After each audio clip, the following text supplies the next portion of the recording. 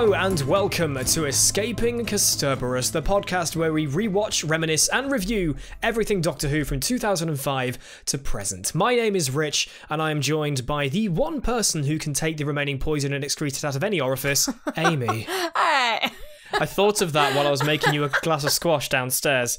I thought, oh no, I've not thought about how to introduce it. I thought, I know what, let's make basically a fart joke. I did just think, what's he going to call me this time?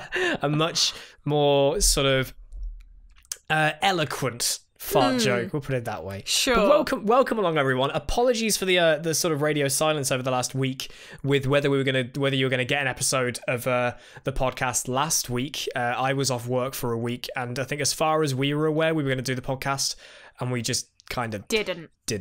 So I apologise for that, but it was still quite nice to see lots of people go, "Where's the podcast? I really want the podcast." So thank you all for the excitement. It really, honestly, like I think we're both quite taken aback as to how much you guys are really enjoying this podcast. Yeah, definitely. So thank you for that. But apologies for being so quiet. But now we're finally here with episode number 11, Boomtown. Boomtown. Which I think for a lot of people, this is the first time they kind of go, ooh, okay. In what way?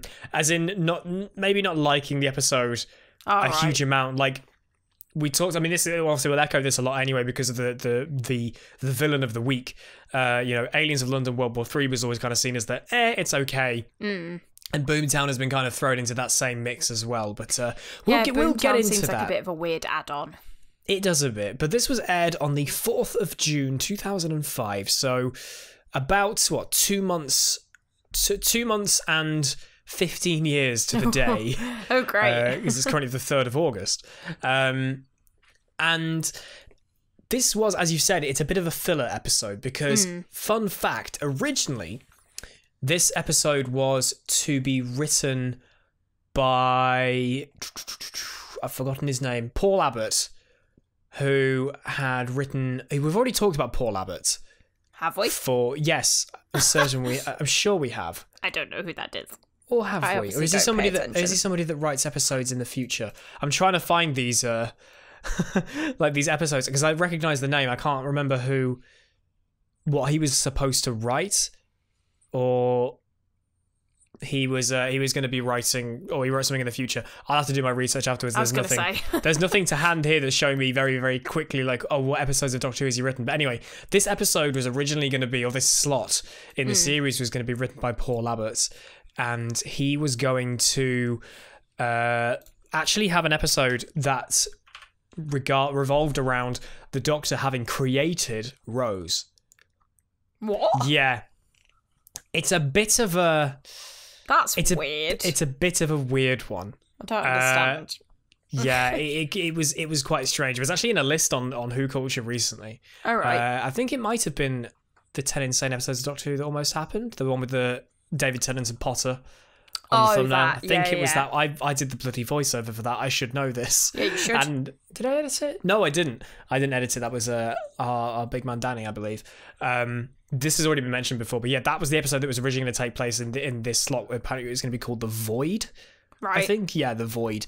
But it was cut due to, I think, maybe it's sounding a bit complex to produce, and but also far-fetched. a bit of as you say, a bit of a far-fetched thing. So instead, Boomtown was put in, and Russell T Davies penned this episode. Oh, he did? Not Paul Abbott. And he said that he wanted to explore Blon, or Margaret, as we saw her in Aliens of London World War III, because in reality she's not in it that much. No.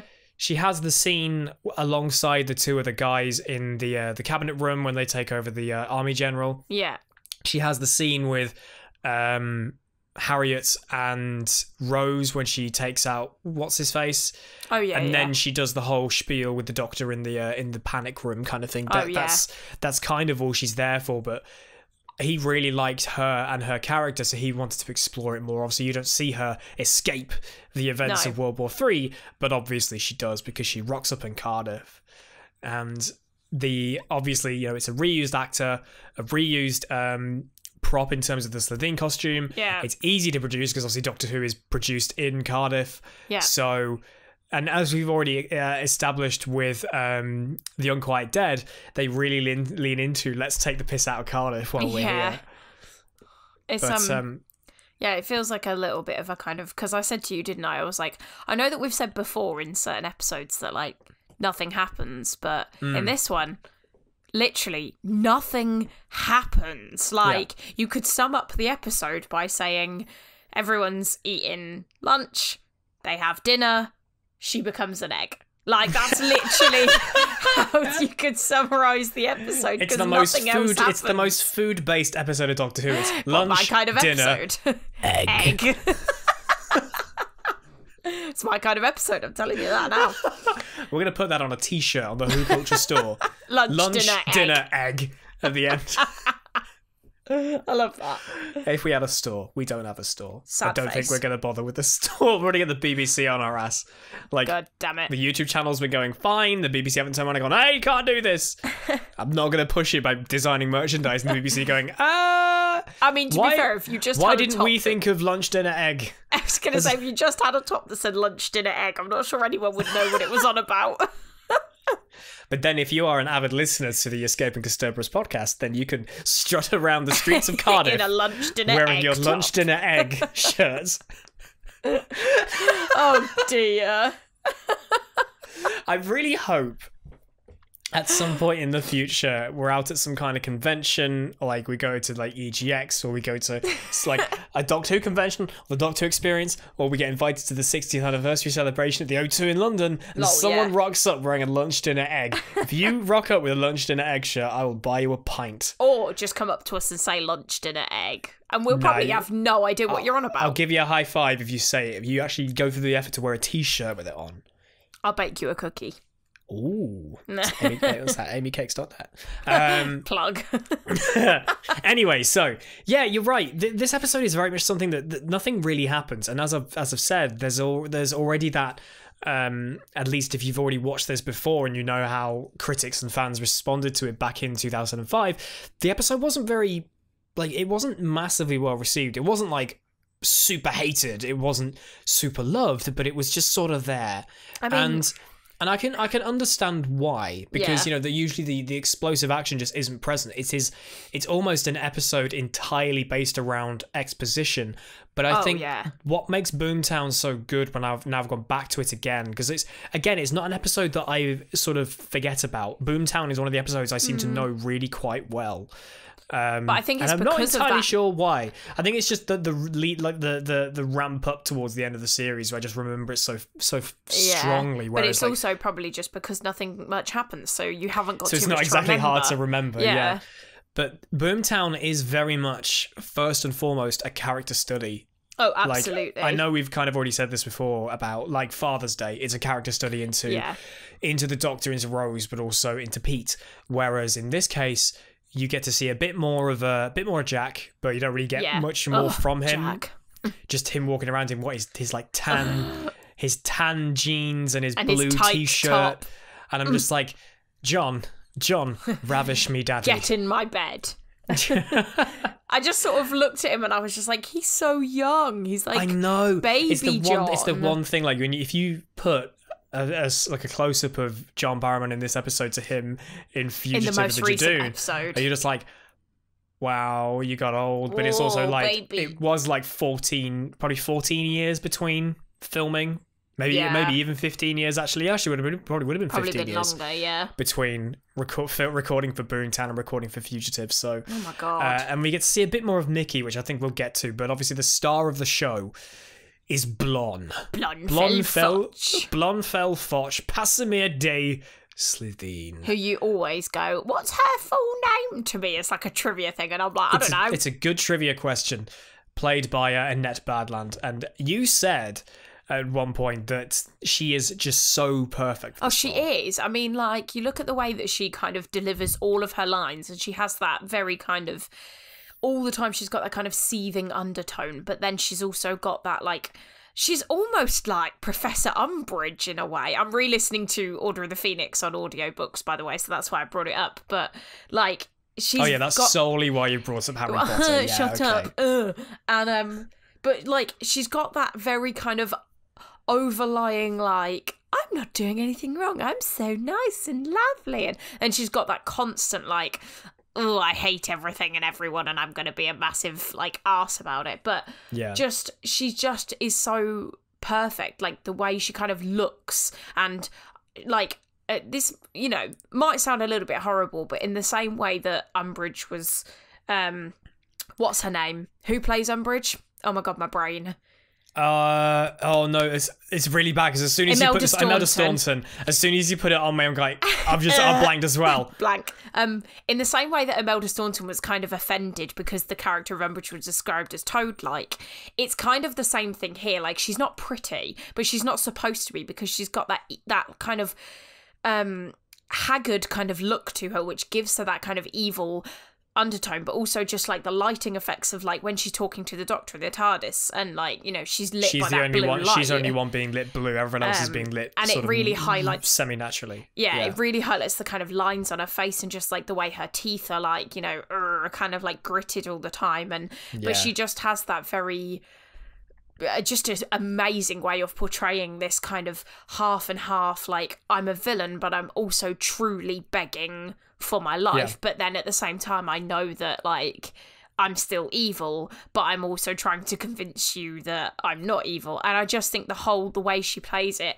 like we were talking about that scene in the restaurant with her and the Doctor, weren't we? And I said about that part where it's a couple of, like, because they have like maybe 3 jumps to the restaurant, don't they? They have like the first bit, there's like almost 3 acts to it. And then they have like the scene where she's trying to like thingy. And then, in the last one where they're kind of having that proper deep conversation sort of bit. I said to you that it's really, really interesting the way they make that such a close shot, because literally all you can see is from like just above their eyebrows to like just below their chin. Maybe not even that, maybe like cutting a bit shorter. Yeah. And you can see the Doctor's eyes are like shirky and kind of like shifting around. And I think obviously Eccleston plays that kind of like back and forth really well. Yeah. But she is just laser focused. Like, her eyes do not move for the entire scene. And obviously that's probably good direction. But also the way she just kind of focuses on that one spot and does not move. Like, people's eyes move naturally. That's the thing. So you have to really train your eyes to be able to not move, like, at all. And she just is so focused, and it makes her that, it almost kind of gives her that alien quality, because you don't really think about the fact that she's not moving them until you notice it, and then you're like, oh, it's like when someone doesn't blink as often. It's like, I was about to say, it's like in Toy Story when none of the toys blink at this, like both their eyes blink at the same time. You look at something like Scott Pilgrim when none of the characters blink through the entire film. Oh my God, I've never noticed that. Yeah, that's cool. They do it to play upon the fact they're meant to be like comic book characters, and obviously you don't see printed images blink. So they play up into that. But yeah, you're right. Like that sequence, I've never really noticed that before. The idea of it's because obviously the Doctor's like looking from eye to eye. It's like, here's a big mind blowing thing for you listeners out there. You can never look somebody in both eyes at the same time, unless you're a very good distance away. Next time you're looking at somebody relatively close up, realize that you can't look into both people's eyes at the same time. You can't breathe in and out of both nostrils at the same time. Yeah, I know, but that's a bodily function. That's just like... But anyway, I'd never noticed that she is like completely laser focused. But literally, just as you mentioned that, when you said about there being 3 separate sections, I was sort of very quickly replaying them back in my head. The first time we see them in the restaurant, the Doctor is sat on the left of the frame. Mm-hmm. Margaret is sat on the right. Yeah.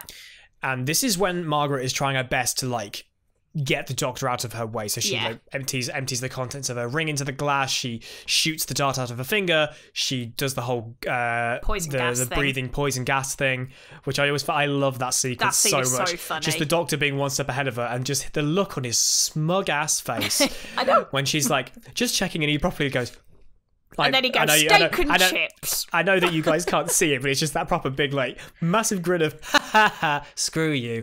I love that sequence. But and yet, when the tables turn and Blon or Margaret is now not necessarily in control of the conversation, but she's outing the Doctor for who he is, because the whole point of this episode, aside from, as you say, nothing happens, there's no big threat, there's no explosions, the only amount of running we get is Margaret trying to escape, and then when the rift opens, which is like beginning and end, and there's like very little running, there's no big explosions, you got the TARDIS sparking and stuff, but it's nothing super huge that you really get. It's not a big adrenaline pumping episode.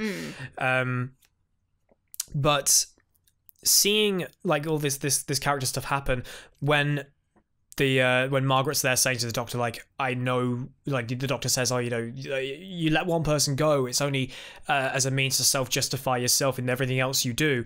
And she says, like, that's almost spoken by a true killer. She flips the tables, and now she's got the doctor in a headlock, whereas it was the other way around. Yeah, because she's then sat on the left, whereas he was sat on the left. Exactly. I've always wondered why they put the camera the other side of the table, because, you know, as I've said, I think I've already said this on the podcast, I studied media production at university, so doing like compositions of shots and stuff, that's breaking the 180-degree rule, which in the same shot you just don't do.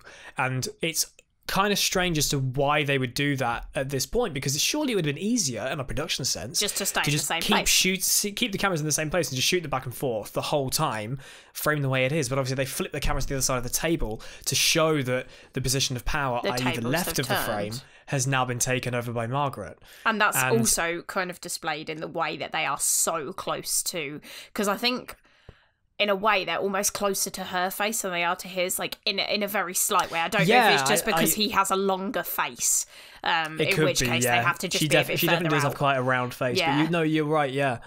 There's a lot to actually dig into for the cinematography. It's actually, like, as said, like, as a media student, I don't know whether did you do any kind of media stuff at No, I did English literature instead of English media. I was one of the literature artsy people. Yeah. I realise I should know this about you, but I just... Yeah, I mean, 6.5 years, what? Shut up. Like, actually digging into the cinematography is never something I thought we'd touch upon so much in I suppose you've watched it so often, you don't really think about it. You don't really think about it. Now I don't need to worry about the plot so much itself, because I know what happens every time. Maybe not until later in the series when we start to see more episodes that we don't remember as well. Yeah. Yeah, because I mean, there's a lot of later on episodes. Like, I remember quite a lot of them from season 1 and season 2, but after that, like, things get hazy for me. There's a bit, season 4 is one that I'm not like as super hot on compared to like seasons 1 and 2. Matt Smith's era, I know relatively well. I've obviously not watched it anywhere near as much as the Russell era. I think I've watched Same that with Capaldi, and then obviously Jodie's stuff is still quite fresh. Yeah. So, anyway, but one other thing I was going to just quickly jut in with about Margaret's character is during that scene where she's in the TARDIS and she's down on the floor and like Jack and the Doctor are up on the thing, and that's when she's asking for the final meal and Jack brings out the bracelets and stuff, the handcuffs as he calls them. You get this really kind of fascinating, because I was watching it and I was like, it confused me a little bit, but then I sort of understood why. Is you get that shot where he says, oh, don't worry, because I've got these, if she goes more than 10 feet away she gets zapped, blah blah blah. She does like a jump and like a kind of shudder, almost as if to be like a little bit put off by this. But then I think it's because she doesn't really know where he's going, where he's going with what these bracelets do. But she kind of like takes like a step back almost to protect, like, you know how people do when they're kind of like shocked by something or like a bit scared. But then she turns the table so quickly by sort of turning around and going, oh, dinner in bondage. And it's that, like, again, that kind of repeating motif. She's always trying to get the leg up over them. Because she's always doing it. Even when she says, like, the emergency teleport only takes one, because the Doctor says, like, why didn't you teleport everyone out and so on and so forth. And she says, oh, I ended up in a skip on the Isle of Dogs, and Jack and the Doctor start laughing, as you would. Just picturing Margaret or Big Slitheen landing in a skip. Yeah. Like, thank God she somehow had her... Actually, no, because they were trying to put their skins back on, weren't they? Yeah, so when they realised the missile was coming, so she obviously managed to get hers on. She then starts laughing along with them, and again I think that's a case of, I'm putting myself back at the same level as you, and now I'm going to get the leg up. It's like saying, oh, you know, if you don't do what we I'm going to go very dirty with this, if you don't do what we say, we're going to whip you. And then you go, oh no, oh, that's such a shame. Yeah, because I love being whipped. Oh Jesus. Sorry, like, people. Sorry, unless you really wanted to hear that. I don't even want to hear that. No, I know. That's why I did it. She always has that like upper hand, even though you may think otherwise. And like when in the restaurant she's saying like, I've changed, like I've become a new person, and so on and so on and so on. Like, you know that she hasn't. You know that deep down she's still the same bitch Fel-Fotch. Blitch Fel-Fotch. Casimir Day-Slitheen. Yeah, exactly. She's still the same person. But you do get to explore that side of Margaret, because she said she's managed to live within society. It's been 6 months since the events of Aliens of London World War III, and she's managed to incorporate herself into Cardiff society. She's managed to end up being mayor. Admittedly, Margaret Blaine as a person, the old Margaret Blaine, the real Margaret Blaine, had some credit to her name. Anyway, I don't know what. I can't remember whether it was ever actually said what she was. I don't know. When she was in Downing Street, I can't remember. No I think idea. she was just sort of. I know that she was obviously one of the initial guard. She was all straight there, but obviously she's lived as a human. Like obviously with that reporter saying about all the people that were killed due to this Blythe Droog project, like the whole like it was going to the bathroom. I don't know why. It's not my fault that danger explosives was written only in Welsh. Yeah. The electrocution of that swimming pool, my car couldn't stop, and then he slipped on an icy patch. He was decapitated. It was a very icy patch. Yeah. I turned to you and said, like, as a kid, I'm not decapitated, man. I just thought, oh, very icy patch, cool. And then you realise, like, it's not Torchwood. They can't show someone's head getting cut off. Not that don't think they've ever shown someone. Actually, no, they have shown somebody's head getting cut off, kind of, in Torchwood. They couldn't show it in Doctor Who, so they could only like talk about it. Yeah. And it's still quite a gruesome thought. But yeah, while she's killing to try and cover herself up, kind of like what she does right at the beginning, the cold open gives you the rundown of the episode that goes straight into it. As we've said, we really like to see that. She's killing to cover herself, and something I discovered just before we started recording, as someone who is a big fan of Remembrance of the Daleks, you might know this. Maybe. Not at all. There's an Undertaker who appears in Remembrance of the Daleks. This is 1988, who gives the Doctor the casket that has the hand of Omega in it. That character, the Undertaker, who goes on the phone and makes the link between 1963 William Hartnell and Sylvester McCoy, he's actually the bloke who gets killed right at the beginning of this episode. And I never knew that, and I've just read that, and I was like, oh my god, I thought I kind of recognised him, and it's because he passes out in 1988 when he sees a floating coffin. And then he wakes up in 2005. And then he wakes up in Cardiff and gets killed by a Slitheen. Great. Sucks to be you, mate. But yeah, like Margaret, you get to see her becoming more of Margaret, basically. You see her become that kind of person, like the way that she's been living as the mayor, that she managed to work her way up, like legitimately. Well, you can't really exactly kill to the top of being mayor. At least I don't know that. Unless you kill the mayor and you just kind of step in. I killed the evil king. Now it's my turn to rule. She's had to live as a person, and you see her grow as a person, like the fact that she chose Blythe Droog, like as something Welsh. She could have just called it I'm gonna blow your world up and ride it into the pan-dimensional surfboard out of here. I'm not a she, I'm a thing. She could have called it that, but she doesn't. I pointed out to you, like when she has the old stomach gurgle when she's taking what's-her-face away to inevitably kill her because she knows too much. She goes to the bathroom and says, all girls together. And it's like, that's not, unless the Slitheen have the same approach to women in nightclubs in the UK. That's very true. They don't all go to the toilets together. I mean, let's face it, in our city of meeting Coventry, the City of Us meeting. I thought you were like City of Meat. I was like, wait, what? Is there anything in the City of Meat? When we met in Coventry, the club there, the Casbah, or the Collie. The Collie, as I have to refer to it as the Collie now for most people who I know from Coventry, because they were locals anyway. Collie bopping. They had a toilet that was literally two porcelain thrones in one cubicle. I've seen pictures of it. In the I've girls' seen a picture toilet, of it. it was like it wasn't two, it was three. I'll have you find 3 in the corner. So basically, the wall was just a standard rectangle bathroom. So on the back, like as you come in, you've got the like side wall, the back wall, and then like the back wall, and then the sinks. Right, sinks and toilets are opposite each other. You've got toilets along the far wall, and then you've got toilets along like the left wall, and where they met in the back corner, there was a corner cubicle that had 3 toilets in it in one like thing, so that 3 girls, 3 friends could just go in together. Friends. I mean, you never know, because you have no idea how many girls make friends in toilets and literally come out like not knowing who they are, but like going, "Oh my god, you're so beautiful! Oh my god, you need to believe in yourself! Oh my god, dump him! He's such a bastard!" And like, the gents' toilets in a happens. nightclub are completely dead silent, apart from the bloke who's offering you aftershave on the sink, and you're just like, "Dude, go away, please.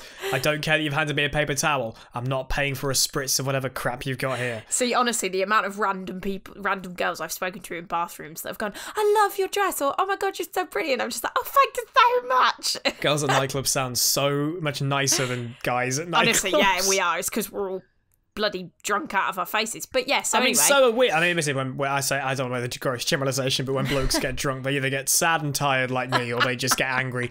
But yeah, all girls together. So obviously, it seems to be that on the way between landing in a skip on the Isle of Dogs and Cardiff, Margaret stopped off at the Collie in Coventry. And had an all girls together made pee made a friend and went for a piss. Yeah, sure. And in the same way that when the doctor questions her on why she's called it Blythe Drug, she's like, "Dear God, I sound like a native," because she's like, "Oh, London won't care if the whole south coast can fall into the sea, and London won't care." Oh God, she has become Margaret, or like more human almost. It's like when I moved up to Newcastle like 3.5 years ago. Whenever I went home, I'd always have people go, "Oh, you're not a Geordie." I'm like, No, I'm not a Geordie, because I'm not a Geordie. Don't change your just because I live in Newcastle doesn't mean I'm going to pick up the lingo. You absorb Geordie by osmosis. Yeah. The only thing I think I picked up from living in Coventry for 3 years was saying sound. That's a very middle. Jesus Christ, that's a very Midlands thing, because we in Northampton said sound quite a lot. Oh, you see, I'm technically from the Midlands as well. I'm from the East Midlands, but no one said sound. Yeah, me too, but like lower down. And that's like the only thing I picked up. But like, yeah, it's like that. Like, whenever I've gone home, genuinely, I've seen people and they've gone, "Oh hi," and I go, "Hi there," and they're like, "Oh, you're not a Geordie." I'm like, you don't say "why I man" every sentence. Yeah, exactly. I don't say "why I man," but yeah, Margaret's picked all this stuff up, and while the doctor is like, as we've already said, like says, you can spare whoever you like, you're still a cold-blooded killer. At the end of the day, we're going to take you to justice because screw you, basically. She's trying to convince me that she's changed, and you do get to see that a lot. And I think if it weren't for her constant attempts to try and like poison the doctor, and then obviously the eventual escape using the extrapolator wide into the TARDIS, blah blah blah blah blah blah, I feel like that you could have really come to sympathise with Blon. Yeah, even though when you take it back to the episodes just gone, they were going to nuke the entire bloody planet. I know, for God's sake. And even in this one, she's still essentially trying to nuke the entire planet, just like not in so much of a direct way. As Mickey says, like you'd kill an entire planet just to catch a lift. Yeah, literally. But it kind of makes you, this is why the character study I think is so effective, because obviously it does show you that there's like, it's not all about black and white. It's to quote Sirius Black again, Order of the Phoenix. Shut up. The world isn't split into good people and Death Eaters. And it kind of is like, it shows you that she has that kind of grey element to her. Like, she's saying all this stuff like, "Oh, I was brought up wrong, like I was made to make my first kill at 13 and all this stuff." And but then she's also, like, I think she is genuinely begging for her life, despite the fact that she doesn't really intend to do anything good with that life. She's still begging for it because obviously no one... It's your life. Yeah, exactly. It's your life. But yeah, you do have that genuine kind of like, do I feel sorry for her? Like, and is the doctor a bad person by doing this? And like she says to Mickey, obviously you're very quick to like wash your hands in my blood. But, we would all agree that, I mean, personally, I would think we would all agree watching it that we would agree with Mickey. Like, she does deserve it because she tried to nuke Earth and she was going to literally just sell it to make a profit and all this kind of stuff. But then it's like, you don't know why she is the way she is, and that's obviously what this episode tries to delve into, is like why people are the way they are, and it questions the doctor's morals as well, because we've always talked about the doctor's morals, haven't we, and like brought up the fact that Eccleston's morals seem to be very much the kind of As long as one strike and you're out. Yeah, like, I'll give you a chance, but if you break that chance, that's it. But as long as I'm not doing the killing, then it's not my problem. It's basically Eccleston's doctor's mantra. Well, not mantra per se, but you know what I mean. It's where his moral compass points. Which I actually don't mind, because at least it's a moral compass instead of the tosh that we had with Jodie's doctor, but that's a different story. Yeah. It definitely brings into question whether, like, Eccleston's doctor is a bad person. Would we do the same thing in that situation? Because, like, if we were... I'm not sure that any of us could hand someone over knowing they were going to be executed. And eventually, obviously, this does get to the doctor, because she's sat in the restaurant and he says, what else can I do? And she's obviously like, you know, oh, you could take me back to other Slytherins, you know, there's tons of us. And he's like, but you'll just carry on. Like, how can I believe that you'll actually do anything? And obviously the doctor's suspicions are right in the end, like, it's proven you know, but she does give you that, like, I've always got confused by this episode in the past, because she always gives you that, like, and this is obviously her flipping the tables, and the doctor manages successfully to always stay one step ahead, even when it gets to the end and she's trying to rip apart the TARDIS. He knows what's going to happen, because you see that smile on his face. Or at least he hopes he knows what's going to happen. Because you see that smile on his face in the end that's kind of like, you know, you've opened the TARDIS, blah, blah, blah. But she always flip-flops between being that kind of evil face, like that evil smile. She gives that very, very kind of good evil smile that many people probably couldn't portray very well.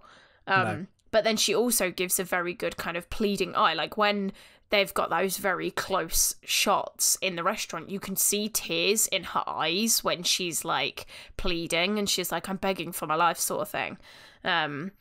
And I thought that was really key to sort of being like, do I forgive her? Do I care if she dies? Am I a bad person if I want her to die? Because, like, I'm the sort of person that, like, you know, doesn't feel like wishing death on anyone is, like, ever a thing. And so it does really make you sort of think, like, you know, as Margaret says, does handing me over to the slaughter make you any better than my actual executioners? Yeah. You know. I think that's one of the reasons why this episode gets overlooked so much, because, yeah, as we've said, in the grand scheme of things, not masses happens. It is more of a character study, sort of almost like a duologue between the Doctor and Blon through the entire thing. And admittedly, the ending of the Heart of the TARDIS opening and reverting it back to an egg is quite abrupt, and it is very... I don't want to use this phrase. Oh, God, go on. But I'm going to anyway. It's a very Moffat ending. Knew you were going to say it's a very Moffat. It's all resolved in the space of 30 seconds. It's like, okay, we've got the length of a finger snap. Let's try and get this wrapped up. And that's very much what it is. But the only thing I would give, like, this bit credit to is the fact that it does not foreshadow, but it gives both Rose and the viewer that sort of ammunition / knowledge to what the heart of the TARDIS is. What happens later, but we'll get to that.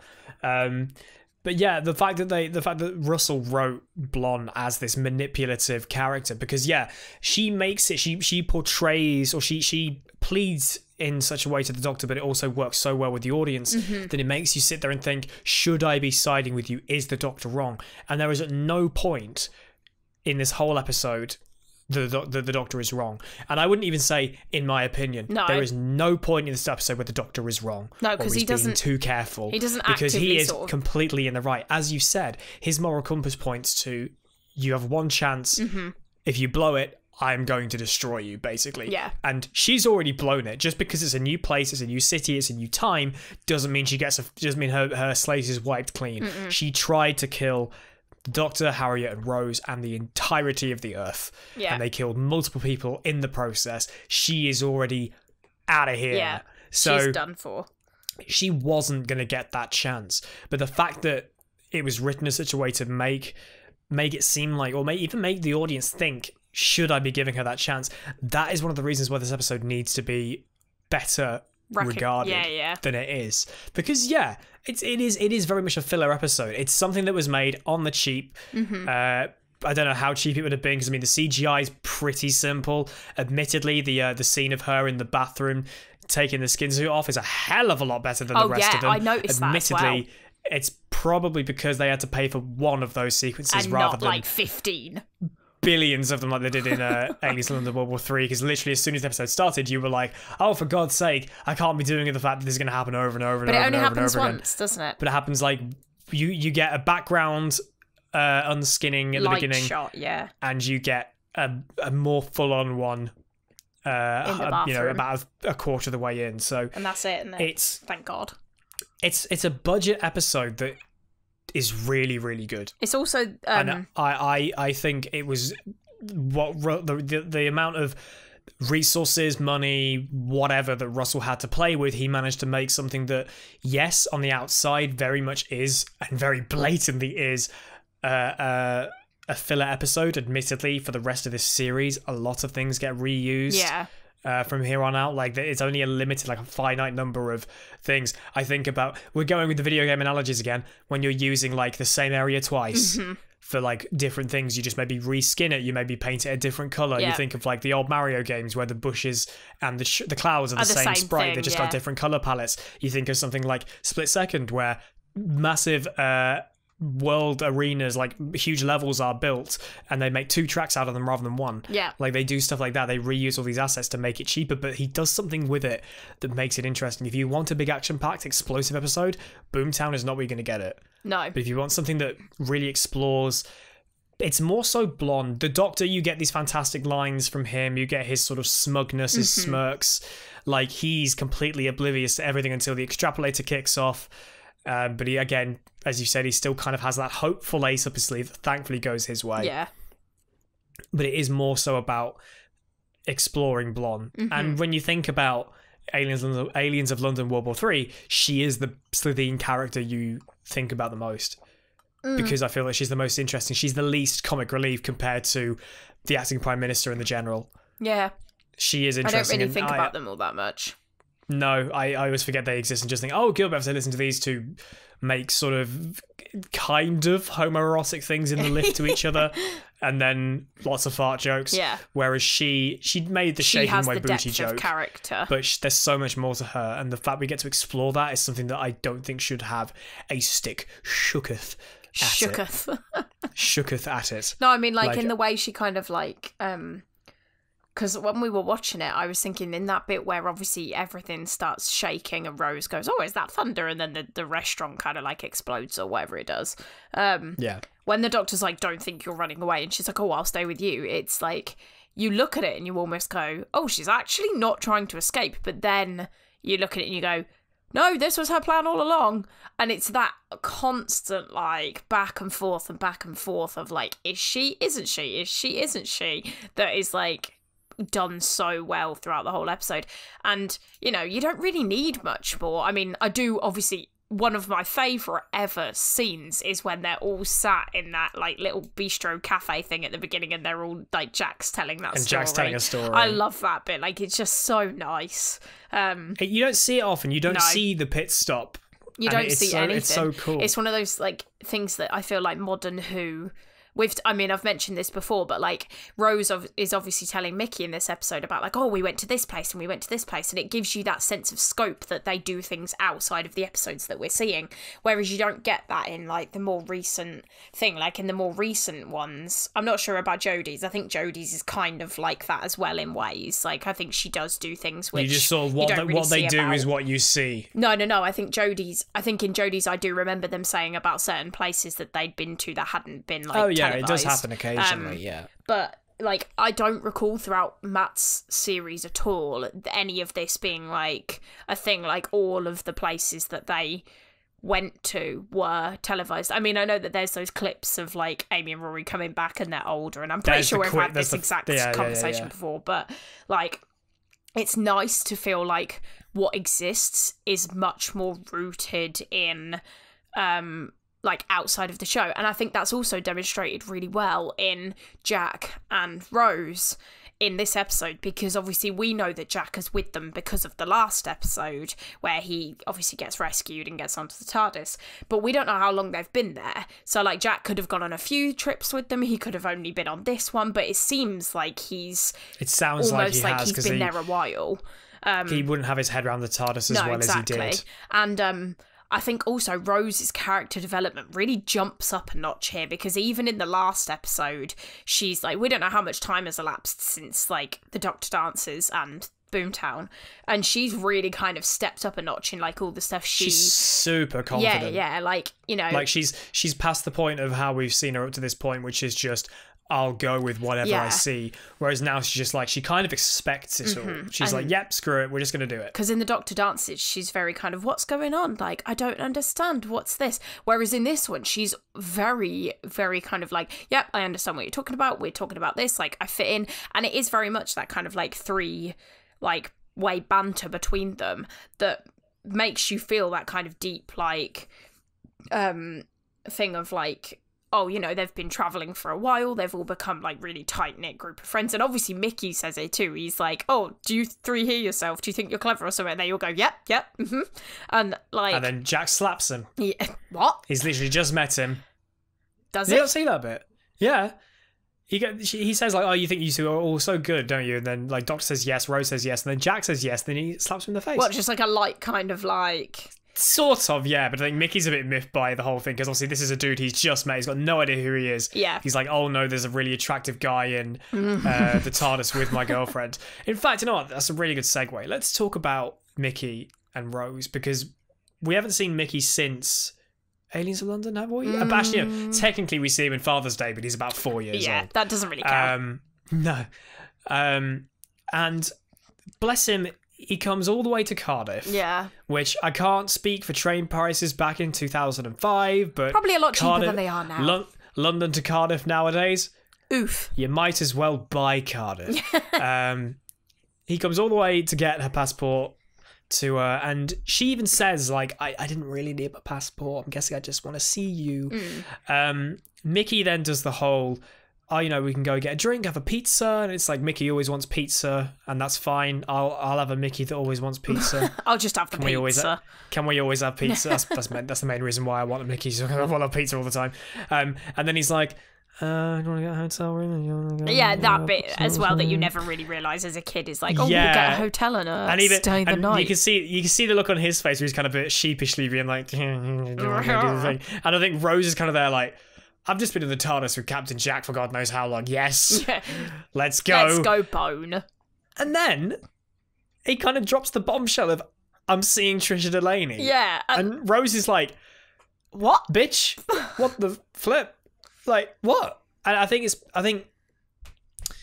Mickey, I guess, bless him, was so excited to see Rose again.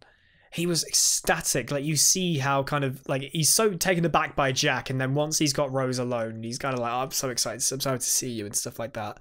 And it's really quite lovely. You do sort of forget that they're only meant to be, like, 19, don't you? Because, I mean, obviously they're played by I'm guessing Mickey's obviously meant to be in his early 20s, yeah. because obviously we know he's a few years older but still, than her based on Father's Day. Being 25, if you know, at sort of 21 years old, you know, we were quite mature, I feel. But, you know, Rose is 19, and, like, most 19-year-old girls are just that. Like, they're 19-year-old girls. I can't picture the fact that she's 19. No, exactly, and that's what I mean. So you kind of forget, and this is... I think Mickey's character has a very mature, emotional weight in this episode, because normally, most of the time, you see Mickey, and you're just kind of like, oh, here he is. You know, you do believe the Doctor, Mickey the idiot. And, you know, you get to that kind of point where you're like, why is Mickey coming in all the time? Like, you know, not all the time, but you know what I mean? Like, you know, you want Rose to be with the Doctor. You're happy with Rose being with the Doctor. But, you know, from Mickey's perspective, yeah, she did just up and leave him. Like, you know, after all that stuff had happened with the blooming brain. What? Autons. That's the one. I was going mannequins. I was like, I mean, they were, but like, not. I mean, you're close enough.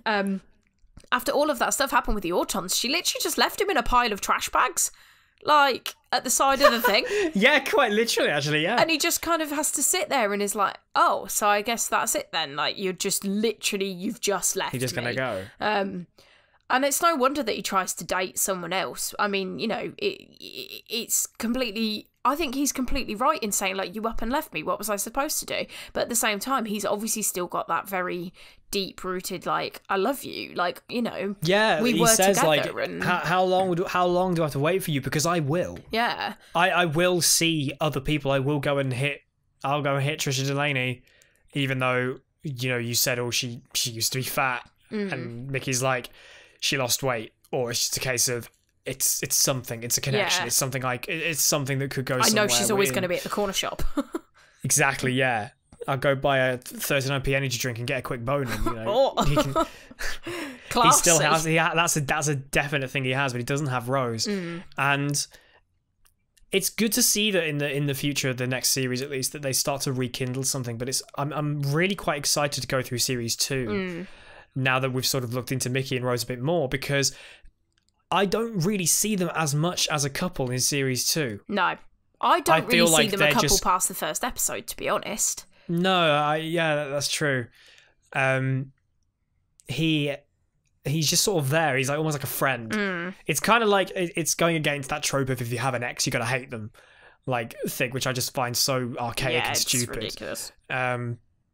Like he's there along for the ride, and when he leaves, semi spoilers, Rose is really emotional, but maybe not in the same way that probably he's thinking towards Rose at that time. So it's like with Rose, like Mickey has got such a good argument on his side when he says, like, you left me, you bugger off with the doctor, and I just have to stand here and wait. I've got no idea whether you're going to come back, whether you will come back. I will just stay here and wait, and I will. And then Rose kicks off like, you don't even like Trisha Delaney, and it's like, Rose, you just pissed off. No, but you know why she's doing it, don't you? Because he's right, and she knows he's right, and she's literally like, I don't have anything to say to this because I don't like being attacked. In like, it's like those things that's like, I'm in this picture and I don't like it. You know how when like memes are shared around the internet.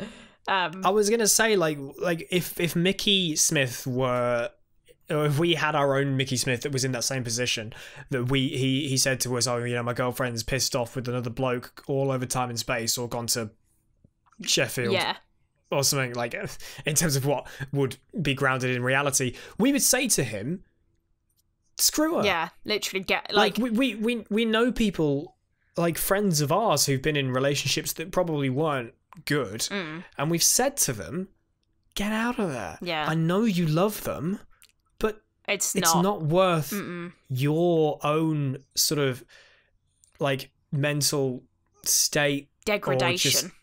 Or how much this is hurting you to keep going along with it. It's going to be hard to leave them to begin with because you love them so much, but it's going to be better for you in the long run. Short-term pain is better than long-term pain. Exactly. So if that was someone in our life, we'd be saying, Mickey, get the hell out of there. Yeah.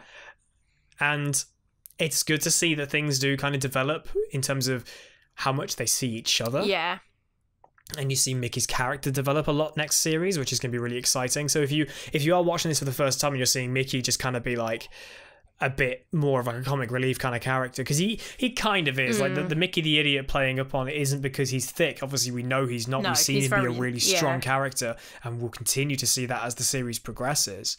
But he's more being framed as Mickey the idiot because the Doctor's simply jealous. Yeah, and I mean, you get that look, don't you, at the beginning when Mickey turns up in the TARDIS to give her a passport, and you get that shot, that very quick shot of the Doctor looking them over, as if to sort of, and obviously you get that shot when he's looking at them on the CCTV outside his TARDIS, and he lies about what he's looking at and stuff. And even at the end when the Doctor realizes that Mickey's like run off, and he says to Rose, you know, we can wait for him. Like he doesn't like Mickey, but that's simply down to the fact that he's getting to knob, or potentially knob, the woman that he's falling in love with or has already fallen in love with. But he's never going to go so far as to do anything bad to him. I mean, he wouldn't like want to upset her, would he? I find that exactly, and I find that that kind of approach to his character, or the Doctor's approach to Mickey, is exemplified the most when Rose comes back after trying to find Mickey, and the Doctor says, "Did you find Mickey?" Yeah. He didn't say, "Did you find Ricky? Did you find the idiot?" He just said, "Did you find Mickey?" And it's obvious, as Rose even said to him, like, he's only messing about. He doesn't think you're an idiot. He knows you're called Mickey. I mean, he's Ricky. relied on him. He's just winding you up. Yeah, exactly. I really like that we see that from the Doctor. We see that side of the Ninth Doctor specifically, that he does care. When he sees Rose come back into the TARDIS with tears down her face, he's not going to be like, ha ha, told you, Mickey's an idiot. Yeah. You should have a slice of this instead. Yeah, he's very kind of, it's a weird kind of like fatherly figure, but at the same time not fatherly figure. Like, do you know what I mean? Like, it's that very kind of like, I genuinely care about you, and if you're upset by this, then I want to make it better. So I will always be here for you, but if this ever goes anywhere further than that, I'm okay with that too. But I'm not going to push it. I'm just going to sort of lie here in hopeful wait, I guess. I mean, we don't really know like what the Doctor's relationship past was like. I mean, obviously he has a granddaughter in the 60s, so it means obviously partner, child from there. Suppose if she actually is his granddaughter, that is a whole different conversation, which will probably never ever get discussed in the grand scheme of Doctor Who. It would be really cool. Caroline Ford is still alive, so please get a show and get her in for something. Because why not just have her back that isn't in the 5 Doctors? Like, that would be really cool. But the Doctor seeing Rose in that way it continues to get explored, and this is just a really subtle way of seeing it again. And it comes about because of Rose and Mickey's turmoil, which again, all of this happens off screen, but the Doctor can read Rose like a book. Yeah, by now, and at least. And also the fact that Mickey just pisses off. Like, it's kind of obvious that he's kind of stormed off, because he would at least come and say goodbye to the Doctor and Jack after all that crap they've been through. Even though Mickey's not really there. No. He's literally just like, stropping about on the pier. Yeah, just thinking, oh yeah, she's run off to the Doctor again. I'll go on then, run. I mean, I sort of don't really blame him for how he acts at the end of the episode, because, of course not. I personally feel like he makes the right decision in just walking away. I don't know whether it's because I'm just the sort of person that would have to sort of go up to them and be like, I'm leaving, like, I'm giving you the explanation, because I don't really like leaving things like unknown or unfinished sort of thing. But like, I don't think he makes a bad decision in leaving. I think he actually makes a good decision for himself, because it's like, I've told you why I'm angry, like, I've told you why I'm upset with you. You've chosen to disregard that information and literally just have a go at me for shagging Trista Delaney. So, I deserve better. And obviously Rose even admits that at the end. She's like, he deserves better. And then stares at Egg and is just like, I wish I could have a better life again. But then it's like, she says like, oh, it'd be nice to start afresh. Do you really think she wants to start afresh? Like, you'd never want to start afresh if this was your life, would you really? No. Like, it's one of those things that, we'd all kind of kill for an adventure with the Doctor. So, well, I would. I don't know about you, but... That's another t-shirt. Stares at Egg. Lunch, dinner, stares at Egg. Lunch, dinner, stares at Egg. No, I think there'd be 2 different t-shirts. Lunch, dinner, Egg, and then stares at Egg. And Jules will come over and go, why are all these t-shirts about me? No. Get it? Because he's an egg. Lol. Funny. Ha. I'm hilarious. Totes. But I've completely lost my point now. I don't know what I was saying. Thanks for that. Sorry, I brought up eggs and she's gone. But I mean, to be honest, there's like, we sort of discussed the plot, the extrapolator stuff. None of that's really that important. It's kind of present for the rest of the series, the extrapolator itself, and then kind of just disappears off again. I'm assuming maybe it's just absorbed into the TARDIS hardware, basically. Pops. But otherwise, yeah, it's more of just a character study. Like I said, Jack, he's just kind of there. Yeah, he's not really in it. I mean, he is, but... He's there looking hot, lots of lovely dialogue. Let's do the whole, here's the plan. The Doctor goes, here's the plan. Like he said, nice plan. And then the just sort of playing up on the Doctor's sort of big hard-on for the extrapolator.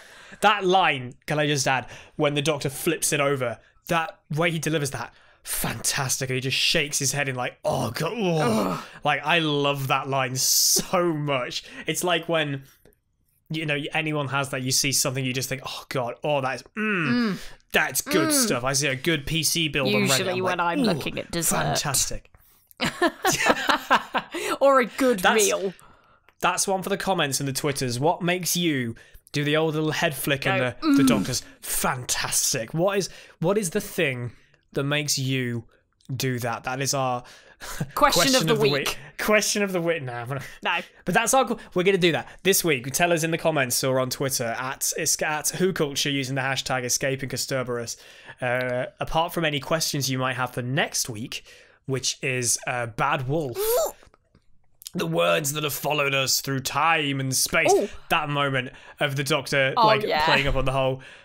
We've two words following us everywhere we go. And then he goes, nah, it's just a coincidence. I love that proper misdirection of, oh my god, we're finally going to find out about what's going on here. No. And then he still bait and switches you. Fantastic stuff. Fantastic. That's what's coming up next. So if you've got we can talk about the next time. We will do, yeah. No, if you've got any questions regarding... No. Let me finish my point. Sorry, people, that was very loud. If you have any questions regarding Bad Wolf next week, then please let us know, either in the YouTube comments if you're watching or listening to the YouTube version of this podcast, or if you're on whatever podcast app you're on. I will get Apple sorted out. I apologize. I've had so many tweets and stuff saying, can you please get this stuff on Apple? I need to get it sorted out with our podcast resident, Mr. Wilborn. I really do. I just keep forgetting. I've got so much stuff to do. Especially now back after a week off. Please let us know on the Twitters at Who Culture using the hashtag Escaping Kasterborous. I'm on Twitter at PickupChangeToe, and Amy is on Twitter at Ames_Elizabeth. But yes, to wrap things up, the next time. Ugh. This has been on my mind since we started this series. We've mentioned this before, that after, I think, Aliens of London, they moved any two-parter next time to after the credits. Yes. So if you aren't wanting to see anything about next week's episode, you can just flick the TV off and just don't get anything spoiled. Whereas Aliens of London comes straight in with the next time and goes, look, here's the Doctor, he's out of the room, he's obviously survived. Yeah. If you don't want to see the next time, don't bother. This one's obviously different because it's not a two-parter. Even though I kind of consider these to be three. It's two. I was thinking more of series 3. Ignore me. Right. Like, this next time basically spoils the entire episode. Like, it gives you the whole setting, doesn't give you like specific reasoning or any major plot points in terms of what happens to certain characters, but it just goes, here's what's happening, there's the weakest link, there's Big Brother, there's, is it Trini and Susanna, yeah. And then there's the good old Daleks. Have fun. Now, I remember, though, seeing this episode for the first time in 2005 and seeing the next time and crapping myself because the Daleks were coming back. Yeah. As mentioned before, if you looked at the Doctor Who website back in 2005, you were downloading Real Player. Mm-hmm. You could download the high quality or low quality versions of the next time trailers at, like, I don't know, 160p. Oh, joys. Because goodness knows what they were running at back then, based on your crappy dial-up or maybe broadband if you were super swish internet speeds. Modem. And just watching that next time over and over again for a week because of that alert, we are detected line. Just, that got me really excited, but also spoils the whole episode. Because, I mean, like, I said to you, didn't I? I was like, it's like, Rose, scared, or the weakest link. Doctor is like, oh, what's that beam thing? And then, oh, she gets evicted. It's like, people are dying. Great fun.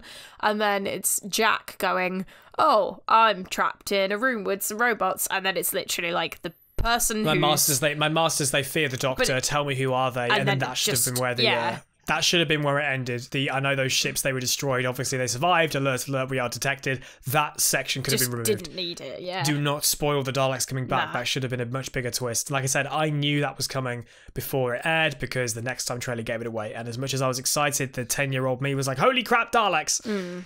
But I mean, shouldn't have been done. You appealing to kind of like the adults and the kids is something that Moffat does quite well. Not Moffat, sorry. Russell T Davies does quite well because he plays up to that kind of more adult side of Doctor Who that I suppose you don't really get with some of the later series. And so I really feel like it would have been so much more exciting for everyone had they not revealed the monster of the week sort of thing for the next week, because like the kids would have been like, oh, exciting, I wonder what it's going to be, and the adults would have been like, I'm intrigued, I wonder what kind of thingy this is going to be. And like, you know, if some of them were clever enough to work it out, then so be it. But yeah, like you said, it literally does, it just kind of ruins the whole episode. Obviously it doesn't ruin the second part of the episode, but like you basically don't need to watch, I mean obviously do watch next week because it's an incredible episode, but like you could essentially just like, you know the plot, and it's really annoying. Yeah. I mean, I think that the reason why they added it in the end is because, A, it would have got people excited, yes, but also because this was the first series, they didn't know how well this would or wouldn't do. They wanted to make sure people stuck around. They wanted that retention through the entire series. You look at Series 12 of Doctor Who, and you see how much the ratings just plummet throughout the episode. They do kind of pick up at the end because everyone was fascinated about the timeless child stuff. God knows why. Long story. But they needed to make sure people stuck because like the finale would have been one of the big things, I guess, that the BBC would have looked at and gone, okay, the finale, it was obvious by the end of the series, nobody cared, we're not going to renew it. But obviously they wanted to keep people in, so they give them a little snifter of Daleks. Fine. Get people coming back. If this were like a series if this was series 2, I doubt they'd have spoiled the Daleks being in the episode, not. But annoyingly they did. But at the end of the day, the episode is now 15 years old. Yeah, so it's not really like it matters anymore, but we can still give our honest opinions we're watching about this how as if we've watched it for out. the first time, so... I mean, we're not. We're just picking it apart. Not the point. We're picking it apart, but like we already know it, but we're picking it apart even more. For all of the fellow nerds listening who want to hear more in-depth opinions and stuff about Doctor Who like we would because we're cool and that's why we've done the podcast in the first place. We're nerds. We are nerds indeed. But that about wraps it up for episode 11 of Escaping Kasterborous Boomtown. I hope you have enjoyed it. Apologies again for the sort of semi-radio silence over last week that we took off from the podcast. Apologies. I hope you can forgive us, and we will. I'll send you virtual cookies, or you can get real cookies. Moving on. If you have any questions regarding next week's episode, Bad Wolf, then please let us know in the comments below if you're on YouTube or over on Twitter if you are listening on your podcast platform of choice at Who Culture using the hashtag Escaping Kasterborous. I have been Rich. You can follow me on Twitter at PickupChangeTone. And I have been Amy, and you can follow me at Ames_Elizabeth. Until we see you all again, take care of yourselves. Be good. Go kill Daleks. Stuff. Things. I've no idea where I was going with that. Also, outro. follow me on Instagram instead of Twitter because I don't use Twitter that much. Okay, thanks. Yes. And we'll see you next week. Bye. Bye.